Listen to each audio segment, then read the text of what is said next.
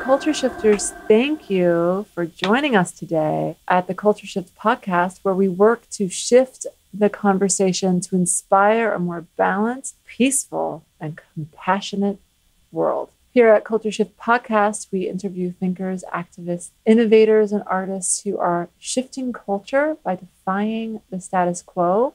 I'm Martha Williams, your host today, and I'm very excited to introduce you to our next guest, Jennifer Brown. Jennifer is a diversity and inclusion expert and the president and CEO of Jennifer Brown Consulting, a strategic leadership and diversity consulting firm that coaches businesses, advocating for social equality and helping businesses foster healthier, more productive workplaces. She's an award-winning entrepreneur, author, and fellow podcaster with the mission of unleashing the power of human potential. And with that, we welcome Jennifer Brown. Jennifer Brown, thank you so much for being here with us today. Thank you for having me. Yes, it's great to have you on the Culture Shift podcast. Thank you. So, Jennifer, you just wrote a new book. Yes. How to be an inclusive leader. First of all, this is there it is. Book, thank you. Which we're very excited about. So one of the things I was really struck by is that everybody has a diversity story. And at first read, I'm like, does really everybody have a diversity story? So I just want you to clarify that a little bit. And then I want to hear a little bit about your diversity story. So I came to that because I've discovered in myself and in others that so many of our diversity dimensions are hidden. They're not visible. Or when we look at somebody, we may not perceive them, and they may choose not to show them or talk about them too. So after a while of teaching this in so many classrooms with predominantly straight white men, for example, executive teams, boards of directors, I would hear stories over and over again, really surprising me and kind of checking me on my assumptions about a group of people that I might be looking at and saying, they know nothing about this based on what I see. But there's so much more to us. And that's my story too, because I identify as LGBTQ+, and I can pass, as we say in the community, every day of my life if I chose to. And it's been a really important check on me in terms of how inclusive I am in my language and how I try to not make assumptions about knowing people's backstories. I would also say that exclusion is a common and universal experience. Exclusion because you have a kid with special needs, for example. Exclusion because you feel you can't talk about loved ones or a caregiving situation that you're in, or a mental health issue. So many more dimensions actually about us are invisible. They're under, if we think of ourselves as icebergs, they're under our waterline, right? 10% is above, 90% is below. And so I've just learned so many times that I have to really, truly walk the talk when it comes to inclusion. And what I am also struck by is, it's diversity and inclusion. Yes. And diversity, in a way, can be measured, even if it's not visible. Sure. You can dig in and get some dimension to that and give numbers to it. But inclusion is less tangible. Yeah. So how do you get people to be more inclusive? We specialize in helping our clients improve their diversity, their inclusiveness, so their workplace culture, to generate a sense of belonging. So where we're kind of coming to in this conversation is that belonging, when we feel that, we relax, we do our best work, we are our most creative, we are more likely to be retained, meaning we're more loyal to any kind of workplace. And this seems very intuitive, but belonging has so much to do with diversity and inclusion done well, because we are all looking to have our voice and feel welcomed, valued, respected, and heard. Yeah. And many of us, I hate to say it, and I know this is not a newsflash, don't feel that we are welcomed, valued, respected, and heard in our organizations. Because we are not reflected in people we see around us. We might be the only and lonely, as we say. And then inclusiveness is more, as you said, more difficult to measure because it's about behavior. And so in the future, and even in some of the forward-thinking companies we work in, managers are measured on inclusive behaviors. And not just a self-report, like, oh, I'm inclusive. Of course I'm inclusive. I have daughters. women feel great working for me and for this company. Often we will be in the position of going with data that we've collected to people that say that and saying, guess what? You have a pay gap. Guess what? People don't feel that they have equal opportunity here. So your intentions are fine and great. It's great to be well-intended. But what really matters is impact. So we measure it from the outside in, and we sort of show that. And that's a big aha moment for people. Yeah. And I've never met a company that doesn't have a problem. I'm kind of curious, why is it so hard to move towards inclusion? What is so difficult about it? Yeah, well, it's that we were just talking about the I'm well-intended, I'm a good person piece is really a barrier, because that is a belief about ourselves, and it has nothing to do with the impact that we're having. It's the difference between intent versus impact, which is one of our core teaching. And organizations take a lot of work to shift because they haven't been inclusive in the past. They have been honestly really homogeneous. People have been hiring their friends and their brother's friends and their, somebody who went to the same school as they went to. Yeah. So it has sort of perpetuated this sameness, demographically speaking, in organizations. And it still happens so much today. It's the willingness to look at our own biases, which can, if we're not careful, make us feel a lot of shame and like we're bad people. And it's that shame is an indicator for where we need to be working, because it's where we're hiding as a society and as individuals. And what kind of environments do you create so people can come out of hiding and confront their own biases? Yeah. Well, I think the workplace is an interesting petri dish for this. But in the workplace, we are forced to work across difference more and more. We're on global teams. We're on virtual teams. We're on... we are literally having to get things done across difference every single day. And that is, if that's not true for people who are listening to this, it will be. Right. And in a world of coronavirus and other things, like the virtual working now is something that is at our doorstep if it wasn't before. Yeah. So it's a great place to pay attention to assumptions we make about each other, to check that bias, to think about our language, to think about how we're being inclusive virtually, which is actually a sort of additional difficulty level, I think, in terms of skill, because we're not given a lot of visual cues or auditory cues, or, we have like an hour with somebody a day. We don't run into them, or we don't have the opportunity to invite somebody to something on a weekend. There's things we have to do to check in with each other to enable the diversity stories to be shared so that we can learn about each other. And we have to give feedback also. Hey, that was an ouch for me. Like when you misgendered me, and we've had that discussion, I just would like to give feedback how that felt. Things like this, we've got to be really good with language. If someone doesn't want to be called out on their bias, how are they going to, or me, going to move through this world of inclusion? I just don't see how people are going to really step up to that plate. Because it's not a pleasant place. It's not a pleasant place. It's hard enough in intimate relationships to be honest about how you feel. Very true. Let alone inside of a organization where you're judged on your performance and your ability to produce. So how are we going to do that? Seems like a really tall order. Both sides have to be very gracious with each other. It's about grace. What does that look like? What it looks like is, first of all, I prefer calling in versus calling out. So calling out on bias, let's not do that. Let's just not do it. It doesn't help, right? It's that energy. The call out energy is I'm the shame. It's not hey, this is an opportunity for us to learn about each other. I want to share something with you about how it impacts me.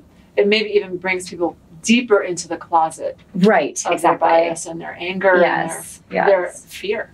So it's all about language. It's how you approach it. It's how you approach it, when you approach it, who's around when you talk about it. So the call out culture is, I'm going to sort of hit you with how you made me feel, and I'm going to do that maybe in public. Yeah. And I may do it in social media, God forbid.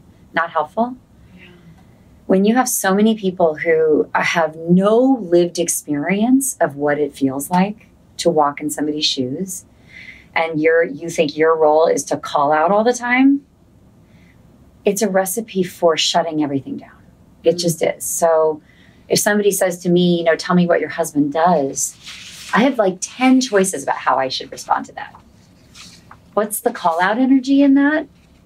What could I do to massively humiliate this person and literally scare them away from the conversation for a year? My ask would be, can we afford to lose anyone that could be learning? Yeah. I mean, to me, I don't think so. I'm all about holistic change that includes everyone moving forward. I wrote this book. It was frustrating to write this book. I wrote it because I thought it was needed, because I needed to go back and meet people where they're at. I need this whole cohort of people to come forward on this that are literally stuck in shame, literally like taking their marbles and going home, literally feeling like nobody's talking to me about how I can influence this. And it's just such a lost opportunity. The book is very much a call to action to like get involved. But P.S., you're going to make mistakes. You're going to be uncomfortable. You should feel shame for a minute. But what's most important is not to get so into the shame that we literally get paralyzed and then you leave. You sort of opt out. You say, there's nothing I can do to change this. Like, to me, that is the unacceptable answer. So you start your book out with a story about being in front of a group of white men, giving a presentation about diversity and inclusion. Yes, yeah. And you talk about your fear and what you're covering and how you're experiencing the topic. So just speak to that a little bit more. There's so many things in that story because I'm at the same time in that room because I have certain levels of privilege to even get in that room. Because of the way I look, what my ethnicity is, for example, perhaps my education, a lot of things. And at the same time, I feel in rooms like that, sort of like my pulse is quickening. I'm very much on high alert and I'm not feeling safe. Right? And so that's due to being a woman in a male-dominated environment, right? That experience of being anything in an environment where you're the only. And you're there to talk about something that's pretty sensitive.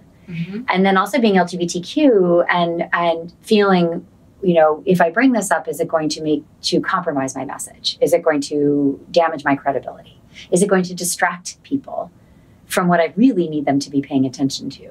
Yeah. And those are just two diversity dimensions. But what I'm so empathetic about, based on what I've learned, is this is the experience of so many people that don't have the privileges that I have, although everybody has a level of privilege, right? I would argue anyone that is employed right now in a job with benefits, privilege, or working for a company that is trying to do diversity and inclusion versus all the people that aren't working for, there's so many privileges.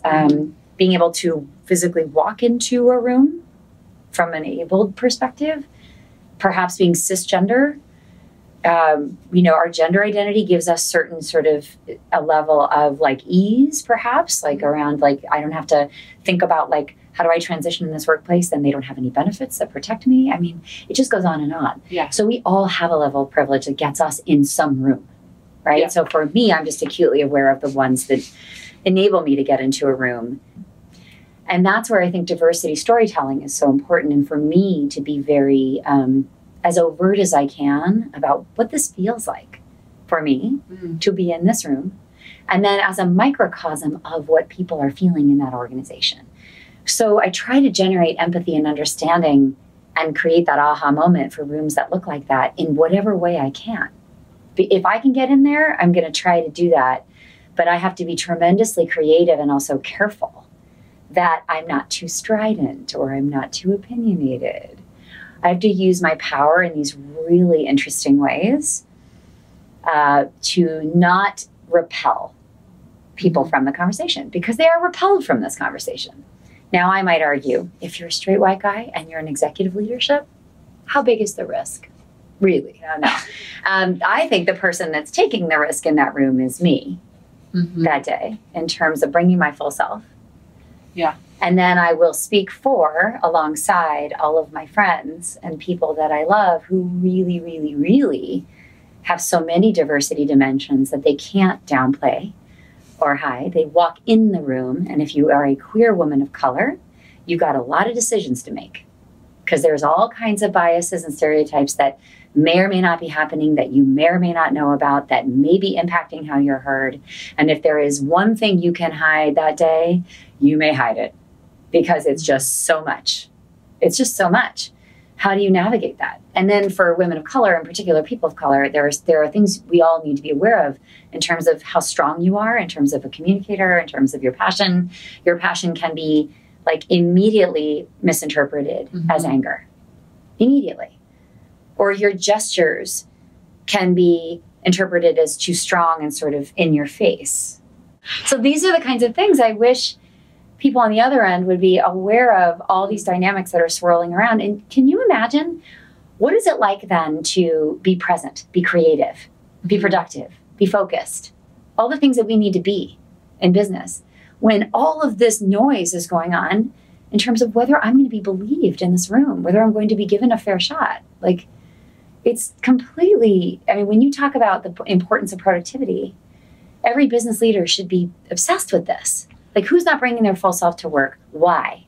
What is getting in their way? How am I contributing to that? One of the things we talk about at the Culture Shift Agency is this idea of a process economy versus a production economy. So we have... I like that. Historically, we live in a production economy. Yeah. It's based on the assembly line. It's based on efficiency. We're looking at more of a process economy where we have to have a sense of the person inside. The cog in the wheel is not just a cog. The cog in the wheel is a person. To me, I think you're speaking to where we're going in our economy, which is we are going to have robots running that assembly line soon. So we might want to learn how to deal with humans. So what's the experience of these men in that room? Honestly, I mean, the stories they share with me after, they don't speak up in the meeting. For men, there's a ton of pressure to conform. I mean, this shouldn't be a newsflash, but like, there's tons of diversity issues that are going on amongst men that they don't know how to talk about. Mark Green calls it, and Tony Porter also gave a great TED Talk on the man box. So once I learned about that, that helped me also be inclusive of all dimensions of diversity, particularly ones that are invisible for a group of people that might look like straight, cisgender white guys. I've got to check myself, but the man box prevents any kind of man who doesn't conform to a certain behavioral expectation. And this is very predominant in executive suites, right? There is this lack of vulnerability. There is this not understanding or caring about diversity, or hiding diversity stories that are happening to people but they don't talk about, because that man box is such a straitjacket. So you, in your keynotes, say, hey, diversity looks like a lot of things. There's a lot of dimensions. And so you start to speak to the dimensionality of the straight white man, because that's what people see. They see the straight white man, you've got it all. Right? But there's all... what's happening under the waterline is what you call it. So I would argue a workplace that was built by and for one group certainly isn't good for the rest of us. We often say, as women and others, the workplace wasn't built by and for me. So this is fundamentally what we're struggling with, from benefits to pay gap to all of it. But I would argue that it's not good for the men either in terms of their own ability to flourish. I mean, whether they realize that or not, we struggle to communicate the business case for this. We struggle to convince. I mean, I spend so much time sort of arguing 15 different ways, from empathy to the data to the you don't want to be called out in social media to there's a brand risk here, reputational risk. Like, I have to twist myself up into a pretzel to try to get people to care. I also say, by the way, your kid could come home tomorrow and come out to you as transgender. Are you going to be ready? 1 in 5 people under the age of 35 identifies as not straight and not cis. 1 in 5. So any parent who's sort of in la-la land and saying, oh, the diversity team will take care of that. That's not my job. Or I send my people to unconscious bias training once a year and I can check that box. It's not you may not realize it. This has to be a competency for you. It is in the top 5 leadership competencies of the future. Inclusive leadership is you've got to understand, at least be on a journey. And if you don't have all the answers, because you're not going to, because by the way, I don't even have all the answers. Like, and I study this all day long, and I still make mistakes. I still have to apologize. I still have to make sure my language is up to date. Get on the journey and talk about the fact that you're on the journey. Be transparent. It seems to me that at the very first step in any of this is vulnerability. And I think that is the antithesis of the corporate environment. That's what we have to address. Because the women have been conforming to a workplace, an executive suite not built by and for them. Yeah. And we have the battle scars to prove that. Yeah. You know, I mean, when young women say, why are all the senior women like not making time for me? Or why are they so hard on me? I love that conversation. So interesting, because women of a certain generation just crawled through glass, if they're even still in the workplace. Yeah. Because there was not a place at the table. And there were so many sacrifices and so much demands for assimilation that were placed on women of a certain generation that blazed the trail. You know, so it's just, I have just a lot of compassion for that. And I stand on those shoulders. I mean, the fact that I can bring my full self and be an entrepreneur. I mean, I'm a corporate refugee. I could not be heard. And actually, it wasn't because of not being out. Actually, it was, I think I had too much creativity for the corporate world. I mean, I'm an artist, and I'm all about expressing ourselves and bringing our full selves. And I looked at the cog in the wheel model. I looked at the production economy, and I said, there is no way I can flourish in this. Yeah. Like, I will die. In the section of your book where you talk about diversity dimension, you talk about this thing called the iceberg. So I want to hear a little bit about that. And I also want to hear about covering, because covering is one of the ways that you deal with the iceberg, what's underneath the waterline. That's right. So covering is downplaying a known stigmatized identity. So when we've been talking about the workplace and how many parts of us we don't bring, when we say bring your full self to work, and that would enable us, I think, to feel more seen and heard, and therefore more relaxed and feel a sense of belonging, right? I think we put so much effort to downplaying these things that it's a distraction, but it also impacts our morale, I believe, because it leads to, I think, a shame about covering identities that are very important to us, but that we don't feel will be accepted, right? So maybe I'm struggling with mental illness in myself or in a loved one. Maybe my kid just came out to me and I don't feel that any other parents in this organization are having my experience, which is not true. Yes. Right? You're never alone, but we feel alone. And so the organization needs to get smart about, and I help them do this, get smart about naming these things, because naming things is the first step to normalizing them. Interesting. And when a senior person particularly names things, and therefore maybe shares a diversity story that's personal or takes a risk and is a little bit vulnerable or a lot vulnerable. That is how normalization occurs, because that is leadership behavior, and storytelling is so critical. It can impact thousands, tens of thousands, hundreds of thousands. When a CEO tells a diversity story, it's enormous. I mean, that one thing could take the rest of us 10 years to accomplish, because we have so much less power. And we're dealing with so much more stereotypes in terms of bringing our full selves to work. So we may be telling our story all the time, and it's not being heard. And we may not have the organizational power or influence to truly change things, right? So it's just this tremendous imbalance of power. And I think that's another reason I really need leadership to do something, even small, because it has this sort of outsized ripple effect. So the iceberg is, we all know 10% is above the waterline. That's what's acceptable. Right? And people follow other people. We mimic other people. We look ahead and up to say, are there any out executives? And if we don't see any out executives, or we know that somebody is out, but they're covering in the workplace and not talking about it, all of us in the sort of general population of the company read that and say, well, clearly it's not safe. Yeah. Right? So that causes covering behavior on our part. Right? And so men mimic other men.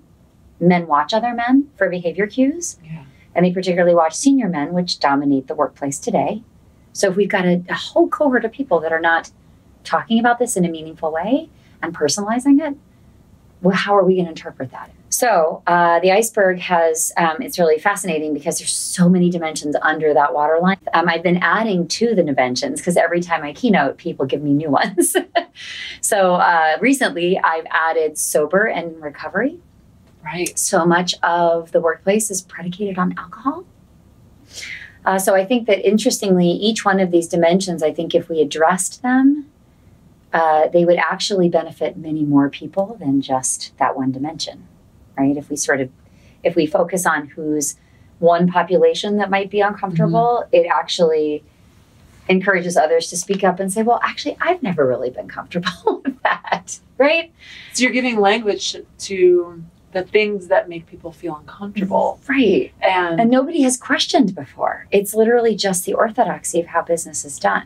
And it's sort of bringing to light that business is done by keeping a really narrow view on what is acceptable. Or what's comfortable for some that they don't question. I had a Jewish executive, a man on a Christian management team, say, I'll share, Jennifer. Like, when I was new here, we scheduled a meeting over my high holidays. And I went home to my wife and I said, should I say anything? And we decided that I wouldn't say anything. And so I flew across the world over my holiday and I didn't say anything. Like, I don't make it a big deal because, like, that's just, but the bias, to me, the responsibility for that is amongst his Christian led management team to say, are we being inclusive of all faiths? Like, just the lack of awareness is so, it causes the covering behaviors, because those of us who would bring our difference to the table feel that we're taking such a risk to do so. Right. That's what kind of qualities do we need to be bringing to the table so that we can move forward and be creative in the way that we create inclusivity? Yeah, I mean, it's a two-way street. Like we were talking about earlier, I think those of us who are sort of sprinted ahead and far along in this conversation need to rewind and meet learners where they're at and not be judgmental about people who don't have the answers yet. Right. And you talked a little bit about this in our phone call, where in the diversity community, there's a lot of contention. Yeah. And division, ironically. Can you speak to that? There's not a lot of patience. And when you have the bully pulpit of Twitter, when there are Slack channels at the company and people can just pile on. But the hard part is that there's really good data and there's really important information being shared in those Slack channels too. Okay, right. So it's a double-edged. Yeah. So if I have a client who says like, well, that's just complaining and, you know, it's caught fire and it's spreading and like, I got to bring it under control. And there's not a lot of listening that I hear in that. And I think it's sort of these choices of shut it down, right? Or it's inappropriate. Or people are out of hand, or if we build this as a forum, is it going to get out of control? And then do we have to build forums for everyone? I mean, literally, these are the sorts of questions we get. I mean, I had a CEO, we recommended employee resource groups, so affinity groups, that they create them so that they get better at this. And the CEO thought about it, and we tried to convince him that they're important. And he just came back at the end and said, I believe that they're forums for complaints. And I don't believe that they will be productive for us. For me, the base issue here is that as a society and as a people, we have no understanding of how to deal with our anger and our sadness in a productive way. True. And because of that, when the lid gets it gets messy. Just nobody knows how to deal with it. So to me, there's needs to be a revolution in vulnerability and a revolution in how we handle anger and how we handle our sadness. And how we hold space for each other. Absolutely. Because, so where does my anger belong? I have anger. But the question to me is, it's productive to feel, for sure. We gotta feel it. The question is where and when. And I know sometimes you can't control when it comes out. Yeah. And that's understandable. And those of us on the receiving end of that have to just hold it. So if we could counterbalance that with allyship, which is what I talk about so much. And also another word for that is advocacy. Another word is accomplishing. The accomplishing behavior, mindset, space holding is thank you so much for entrusting me with what it feels like to be you. And let me carry that forward. And I will take my cue from people who are not being heard, and I will bring that with me, and I will bring that into places that I can. I will speak up. I will offer support. I will give support without even being asked to give it. I mean, my favorite allies as an LGBTQ person, straight allies are the ones that when I'm not in the room, they are confronting a joke and a comment. Right? They're the one, they don't need to be asked by me for help. They are literally like monitoring for inclusion and saying, hey, that's not right. I need to have a conversation with that leader who looks like me or maybe shares my identity to say, like, by the way, like, these are the words we use now. And again, it's not the calling out in public either, even in that group. I would argue a private conversation is always better. Give a leader a chance to adjust. Yeah. When somebody says, like, a big thing in my community is sexual preference versus sexual orientation. Yeah. It's not a preference. It is something that is innate. We all have a sexual orientation. It's on a continuum, just like our gender identity is also on a continuum. Yeah. I mean, there is like trigger warnings and all kinds of things that are happening around Generation Z. What the new generations are bringing into the workplace is this sort of like, all parts of me are great. I mean, this is not going to be the generation that feels the shame that like you and I might have felt. Right. In trying to bring our full selves to work and having no role models and feeling that we needed to conform. Like, that's changed and changing. Yeah. And so we're not going to have a generation that is willing to compromise. And I think that the leaders that don't look like this generation and don't share those values of inclusion as table stakes are really going to be behind the eight ball in terms of, like, I don't know what this means. And yet we're getting all this like employee activism. Like, how am I being an inclusive leader when I don't have the lived experience that the younger generation in my own workplace has? Like, we can only get work done by and for and with each other. Like, that's our currency. It's the process economy. Yeah. It's how we work together. It's how we feel working together. It's not just what we produce. Right. And it hasn't been very long that what one feels even matters. I know, it's so early days for that whole conversation. And I sit here and hold both sides and I'm like, this is a disaster because we're so in our infancy in terms of a certain generation, even understanding what this means. And then we've got this whole new generation who expects to like talk about their pronouns at work. This group doesn't even know what pronouns means. Yeah. They got to come together and understand how to teach each other and learn from each other and influence each other and be heard by each other. So our producer, one of our producers, Aaron, just took the real-time feedback, my assessment. Yes. And what was his observation was like, I don't know how well I fit into this test because I'm not so in a regular corporate environment. Yeah. I wonder if people who don't fit into the box step out of the corporate environment. And you spoke to that a little bit for yourself, why you started your company. Right.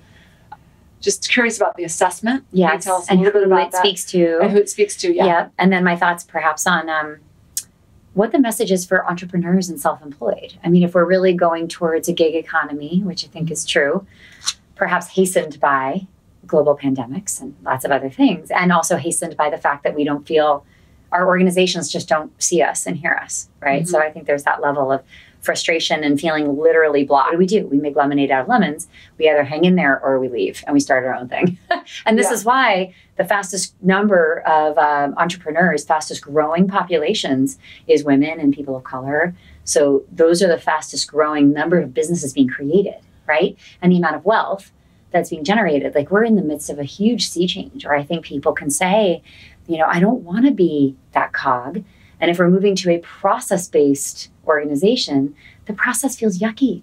So what I would say is the assessment, it's the Inclusive Leader Assessment. You can find out more on jenniferbrownspeaks.com. You take it for free. It's 10 minutes. What I would say is that think about all the aspects of your life. Think about how you can use your voice as a freelancer, for example, with your clients. So we can always be influencing. So if I'm a freelancer and I'm a consultant, I mean, I'm serving companies, right? They hire me to do something. I can always be, I think, witnessing this conversation in every interaction. You know, I can point out who's missing from the table in a creative process. I can elevate and choose to, you know, underscore a point that somebody made. Meetings are a great place to kind of practice inclusive leadership. Yeah. But I think we could say, you know, hey, did we consider We're in this creative process. We're building products, right? We're building a campaign. Mm-hmm. Are we sure we're including all voices in this? Yeah. Who are we selling to? What's our market? What's the diversity of that market? Mm-hmm. Whatever you're bringing to market, it's going to suffer if a homogeneous group is building it. Period. Like, that's a fact. There's a ton of research on it. So if you're educated around that, even though that's perhaps not your job per se, to be that in the room, we can make comments and give feedback on this all the time, regardless of what our role is. I would also argue, are you in a church group? Are you on a board for your school? Are you in a parenting network? Are you part of the PTA? Mm-hmm. How are you? I can guarantee if your school hasn't had a diversity issue, it's happening. So what if there's one person who's different? Maybe it's one person of color. Mm-hmm. Is there something that the group can do? Don't always make the person of color or the only woman in the room be the educator. Right. Super important. In my world, we call this emotional labor. Oh, okay. So all eyes will turn to me if I'm the only LGBTQ person in the room to sort of explain everything. You've got to understand that we are always explaining. We're always having to come out. And we're always, it feels very much like people are being lazy about their own learning. It's like, don't turn to the one person to say, well, what do you think about this? As the only woman. My vision of what happens is we've got a lot of allyship and a lot of allies and people who've actually done the reading and educated themselves and said, let me try to answer that based on what I understand. And this is a balance too, because by the way, you don't want to speak for.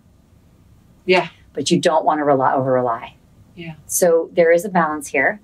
Know enough to be dangerous. Know enough know 3 points about different identities than yours. Just try to research. Know a couple stats about disabilities, like people with disabilities. And for example, the fact that they are knocked out of the resume pool often because there's a gap in their resume. You know how we don't like gaps in resumes? That's a big thing. It's a big derailer for people with disabilities. And it's completely a bias. Another bias would be criminal background. There is a massive talent pool that could be working right now. Mm-hmm. And we have a giant talent shortage. Pay attention to who you're hiring. If you're not careful, you're going to end up, if you're a straight white guy or a white cisgender woman, you're going to end up with an entire team that looks like you. Because your network is going to literally come to you and they're all going to look like you. And if you don't put some gates around that, you're going to end up creating a founding team. And then what becomes more difficult is as you grow, that founding team multiplies. They multiply. They get their own networks in, which look like them. And new recruits are going to look at your founding team and say, there's no place for me there. You have this incredibly successful company, Jennifer Brown Consulting. You go into companies and you help them. Mm-hmm. You've written this new book and now you're speaking all over the country. So what is next? There's so many books I want to write. There's we were just talking about the whole question of being self-employed, small business owner inclusion, right? Mm-hmm. How do I do this when I'm the chief cook and bottle washer and everything in between, when I'm trying to just stay alive? Right. When you have to be fast. Yeah. And you don't have time. I don't have time. Oh yeah. We're growing so fast. I just needed to hire my friend and my brother's friend. And it's just, yeah. I think I need to probably do another keynote and TED Talk on some of the emerging concepts that I'm playing with around allyship and accomplishing and privilege, and really be a lot more overt about that. I think, because I'm frustrated with how slow I have to go on this stuff. Honestly, it's hard for me. Yeah, and I think that's why a lot of people don't have the patience for it, and they would rather, have the 3.0 conversation. But the 1.0 conversation has to happen. We are ready to have the conversation, but our clients aren't. But you need to just have that conversation with Bob by the water cooler first. I know. Kind of warm up the engine a little bit. Bob, so hey, Bob. How do you feel? Let's take a little walk. Yeah. Right. So it's a little bit. But so what does overt mean to you? Well, taking more risks. I think that somebody like me, that looks like me, that has my particular stance towards this problem is really important. We need a lot more. I think we need more folks in the center in the middle that are sort of, I always feel like I'm on a bridge, and there's like two sides and nobody wants to cross. And I'm trying to ensure safe passage, right? But I feel, some of us feel very much like we're being torn asunder. And it's both sides. It is for sure both sides, because there's some people don't want to know anything about other people on the other side of the bridge. Like they're dehumanized. Like I do not, we need to build a new world that doesn't include anyone that doesn't understand this. Like we are going full steam ahead, right? And I think it's super dangerous. It's sort of like, I'm taking it down. Yeah. And that's also not the spirit of vulnerability that's really necessary for real change to happen. It's just the other side of the coin. It is. It's the same behaviors that got us here, but applied differently. Yeah. It's sort of when we tear ourselves apart amongst sort of community of advocates, if I can just refer to it that way, we are just hurting ourselves. We are. So we need more teaching. We need more patience and grace. We need more space holding. We've got to find a way forward that includes everyone. And that's going to require some really like tough sort of soul searching, I think, for some of us who feel a ton of anger and frustration with the pace of change. I struggle with the discomfort too. And this is why I think I can stand on the bridge, because I hesitate. I'm uncomfortable. So I know, because I'm living this. Yeah. And if I'm living this, and I'm somebody that sort of has the stamp of approval to be in those rooms, theoretically, because of the work I do, I know the discomfort is like 10 times. Right. And so I'm sitting here with that, thinking about how am I solving my own problem? And then how am I going back and getting everybody else who's like much less equipped to do what they need to do? Like, this work is the hardest thing you will ever do and the most amazing thing you'll ever do, because you're staring into people's hearts, like literally. And if you do what I do every day, you're looking at organizations as systems, of any size. And you're saying like, how does change happen? Well, where is the heart? It's a great question. Yes. And it's in individuals, because I know otherwise I wouldn't have the hope I have to do this work. Well, thank you so much for coming and sharing all that insight with us. You're so welcome. For your fierce heart and all the work that you do in this, your 2 books. Thank you for seeing me. Yeah. All my intentions and hopefully impact. Yes, I think so. I think you're doing okay. And where can people find you? Oh, yes. I'm big in social media. So look for me on Twitter at Jennifer Brown. Okay. Instagram is at Jennifer Brown Speaks. Okay. JenniferBrownSpeaks.com is also my speaker website. So you can see footage of my keynotes there. You can take the assessment we've been talking about. You can download the first chapter of the new book for free. So please do that. Join our mailing list if this is a topic that you need to get on a journey about or further your journey. And then I'm, of course, on LinkedIn and Facebook, all the places. So I also have a podcast myself. You have a podcast. It's called The Will to Change. And I would recommend it's such an educational podcast. It's honestly something that a lot of my clients listen to sort of learn about some of the topics we talked about today. Right. And hear people's diversity stories that you don't expect. And so it really, I think, challenges you as a listener to say, wow, this person's that and that and that, and they've done this. And, just seeing that example, you often say it just takes knowing and hearing about one person's story, and it really just shifts everything. So that's my goal on the podcast. Yeah. Well, thank you very much, and we will see you next time. I love the next time. Thank you. Rachel. Thank you so much for joining us today for our interview with Jennifer Brown. The transcripts and links related to this podcast, as well as other episodes, are available at cultureshiftagency.com. See you next time on next month's episode.